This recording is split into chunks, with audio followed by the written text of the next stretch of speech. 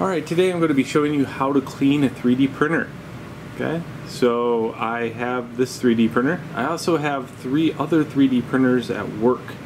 So cleaning this 3D printer and cleaning the ones at work are all the same thing. So this video is intended for the ones that need help learning how to clean a 3D printer at work also. Okay, so the first thing is, let's say I haven't used a 3D printer in several weeks. Well, the resin in it needs to be shaken up, and in order to shake up resin, you have to put it back in the container. Now's a good time to clean the 3D printer because you have to do it anyways. You have to empty out the resin cartridge anyway. Okay, so you're going to need some tools. One, you're going to need a microfine cloth. Okay, you can get these at like Walmart, a big pack of them for very inexpensive. Okay, microfine cloth. You're going to need paper towel. Okay, you're going to need, I use denatured alcohol. And lastly, you're going to need an area, you know what I mean? Like, you're going to need a clean area to work in. So what I generally do is just scrub down the area first before I even start. So to do that, like, as you can see, there's like spare resin on the table. It is quite a messy operation as far as this is concerned if you get busy and you're 3D printing. So what I do is just, first off, this surface right here is chemical proof. So if you do 3D printing, make sure that you are printing on a chemical proof surface, I would, because the resin gets everywhere. And the easiest way to clean it off is to have it on a chemical proof surface. So I can use denatured alcohol, I can use acetone, I can use whatever I want on this surface right here, and it will not affect it. You can get several laminate countertop options. I just got the kind that usually scientists use for making labs.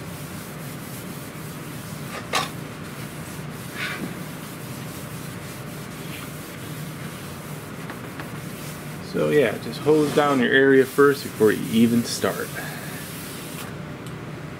Ew.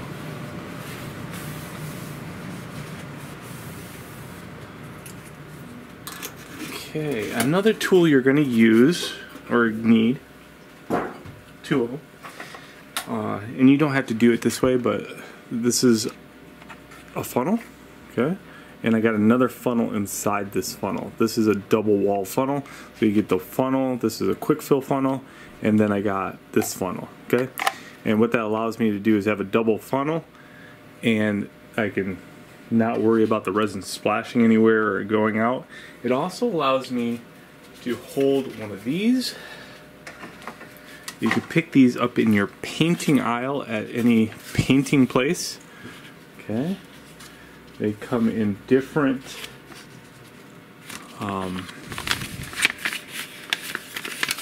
resolutions, I guess I would call it. I'm not a painter, but they do come in different resolutions as far as the screen. You just need one that's adequately thin. They're not labeled, so I don't know what this is. It came with the Elgoo, but yeah, these are essential, and you can pick these up at your local painting place. Just don't get one that's too fine. I have some of those at work that somebody gave to me, and they are just too fine, and the liquid doesn't go through. So what you do is you make sure that it looks like that.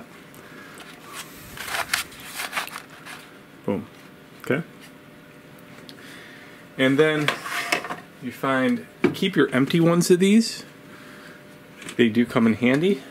You don't need a whole lot of them. I keep 3 on hand, and you can see this fits perfectly right in there, just like that. The only downside I would say is I need to trim these a little bit in order so they don't rock back and forth, but that's to be done in the future. So there, I got that. That's off to the side, ready to go. The other thing I do is I take some clean paper towel and I put it down on the counter. Boom, just like that. The lighting in this room is all LED based. If you're doing this in fluorescent lighting, I would try to stay away from that. Try to keep an LED based lab. That way it doesn't dry out. This UV will, the UV resin will harden a little bit if it gets really thin.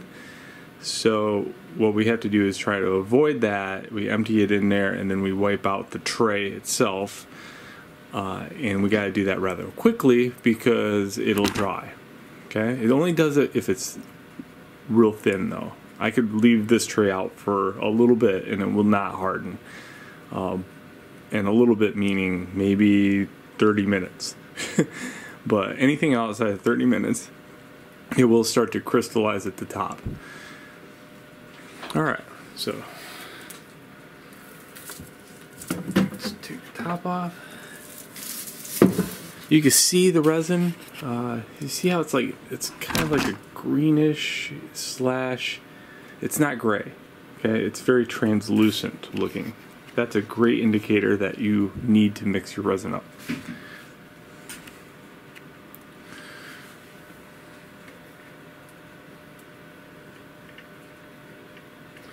This right here, first off, I'll make sure it's clean. Okay, I make sure there's no parts that have just got 3D printed. If there was a part that needed to that got 3D printed, I would remove the plate before I remove this. Okay, but this is clean. I don't have to worry about that. So you loosen these two screws.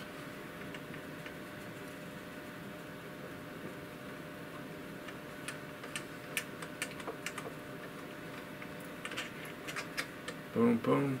You lift it straight off and right onto the paper towel and just set it there. Okay, so now make sure your hands are clean before you even get started with the microfine cloth. I would just kind of look to see if there's any dust on here. There isn't, but I just kind of do a little brush over.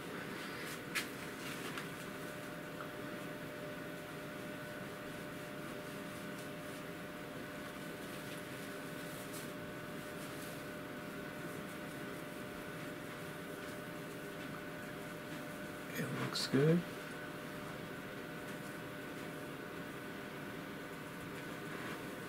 So don't keep reusing the same microcloth. They are inexpensive and they are worth just throwing away. You can use that later on the bottom of this if needed, but for right now I'm just going to go like this to keep dust off.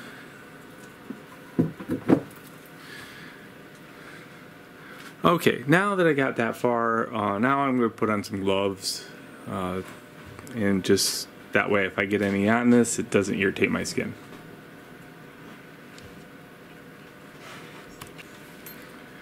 Alright, so I ran out of gloves except for one, so I got one white hand, one blue hand. What I would do is get you some 7mm gloves. They're so much better. This is a 7mm glove. I don't know what this is. It came with the 3D printer. It must be like 0.5mm or something like that, mil. It's really thin, so get yourself some 7mm gloves. You can get them at Harbor Freight, really cheap. Alright, let's see if I can zoom out to get everything in scene here. I do not have a cameraman. Okay, so what I'm going to do is first I'm going to pour this into here just by going like this. But I'm going to try to do it very stealthily and very quickly.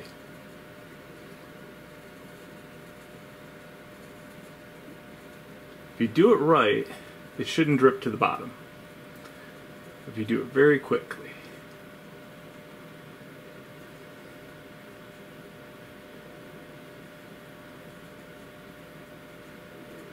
Okay, so there we go. Next, I will just kind of go like this to dab the corner. And then go back right onto the paper towel. Sweet. Now you'll notice that most of the polymer compound is at the bottom of here, so this mix right here isn't really too good. I'm not going to be using that. These are the good stuff. This is like the stuff that got sat around. You could try using it. I probably will anyway, just for fun, but I definitely have to mix it. Alright, now time's ticking. This is thin. It's got to be dealt with. You can already see it crystallize a little bit. Here's what I do. I first add that. That will stop it from doing its chain reaction.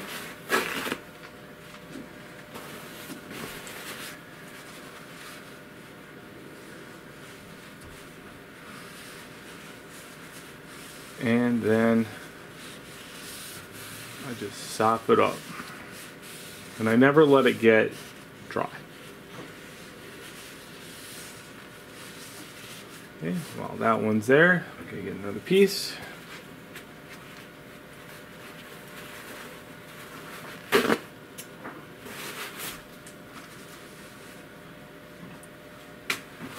I'll throw the stuff in a tub.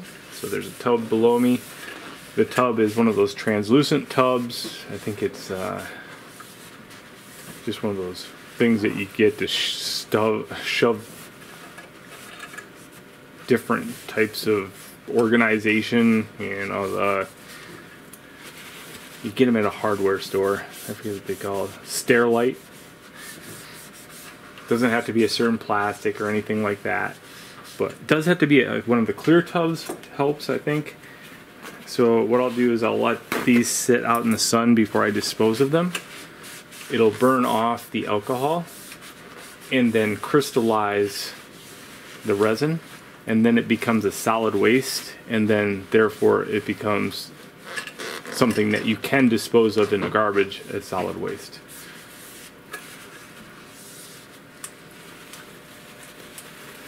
I don't let this get too dry as far as a paper towel is concerned. Once in a while I'll just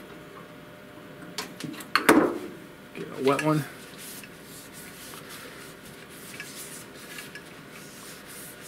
Just do it one more once over.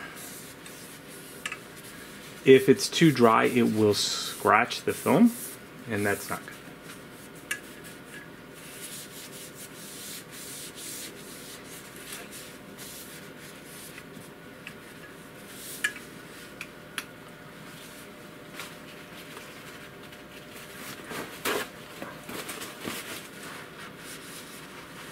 This one's perfectly dry, so what I'm doing is just kind of blotting.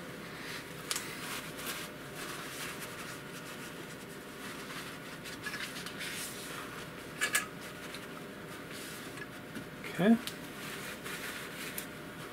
Easy. Okay, now you can hold this up to the light and kind of see if there's anything on the bottom.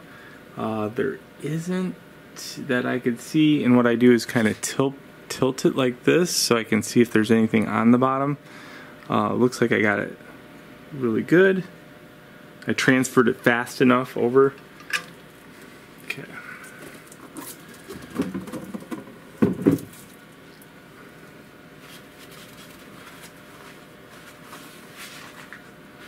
Just to make sure though, just kind of looking at this, really inspecting the bottom. See if there's any resin. That's what the main thing that you have to look out for is that at the bottom of this, you do not want the resin on this side. So inspect it, inspect it, inspect it. And if you're unsure, use your microcloth to just do a once over on it, okay? But just definitely get rid of your microcloth. That way you don't use it again. So if you're unsure, do that. Okay, it's ready to go back into it. What I do now is I just go like that so I don't set it down. Take the lid off. Make sure Max is in the back. See, it says Max.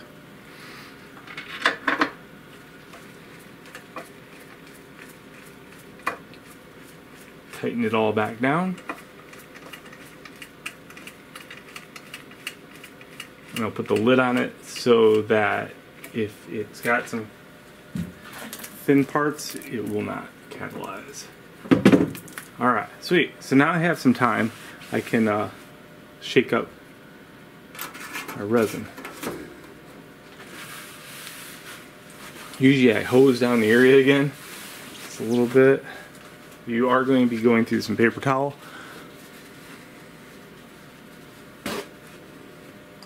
Vivid is an awesome brand, by the way. It doesn't leave lint. Okay, so as I said, we could try to recoup that resin. Here's what you do. Because there's resin already in this. It wasn't just that resin. Just gonna shake it up real good.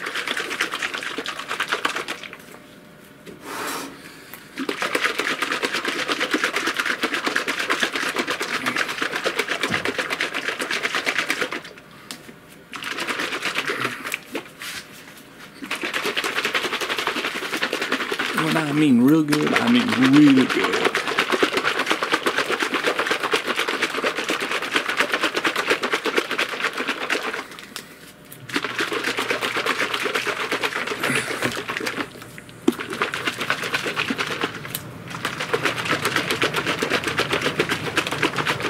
I've been like thinking that I should get some marbles, glass ones, put them in the bottom of these. Just drop a couple in every one. Okay, so just kind of I'll look in there and see what color it is, and it is gray. It's really opaque gray, and that's what I want. So I might have been okay. All right, sweet.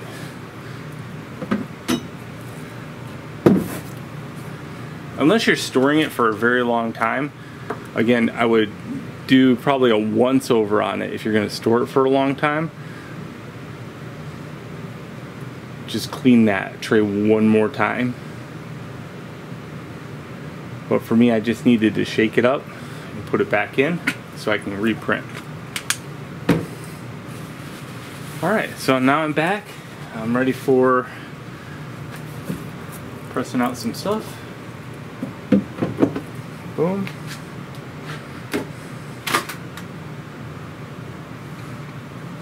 I'm going to turn my power back on and I should be ready to go. So that's how you clean a 3D printer. Again, any of the paper towel, put in a tub, put it in the sunlight for about 24 hours. Then you can dispose it as a solid waste. All the alcohol will have burned off by then, and all the resin would have crystallized to a powder form, and that's okay. Anything else, I generally, like the funnel over there, I can use that several times. If I want to throw out the filter, I'll do the same thing with the paper towel. I'll put this in with the paper towel and let that crystallize.